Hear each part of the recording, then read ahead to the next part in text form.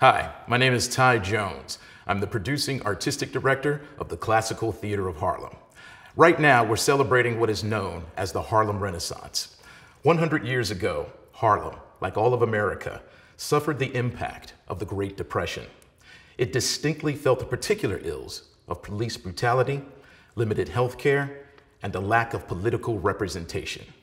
Now, despite those circumstances, this community had to look to one another and have the kinds of critical conversations that led to representatives like Adam Clayton Powell. And it also ushered in much needed institutions such as Harlem Hospital. This distinct history taught us to create coalitions, to build consensus, to strategize, mobilize, and activate in our churches, on our stages, and through our schools. These conversations around community maintenance were led by the arts.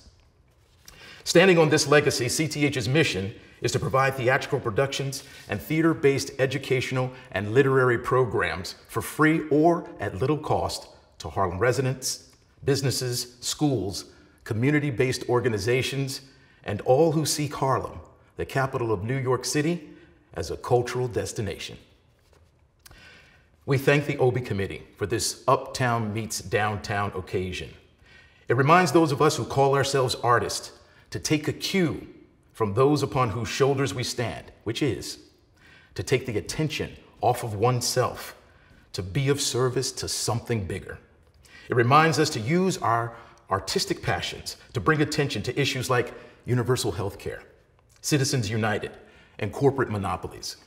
It reminds us to use our voices to show the world that we are all far more alike than we are different.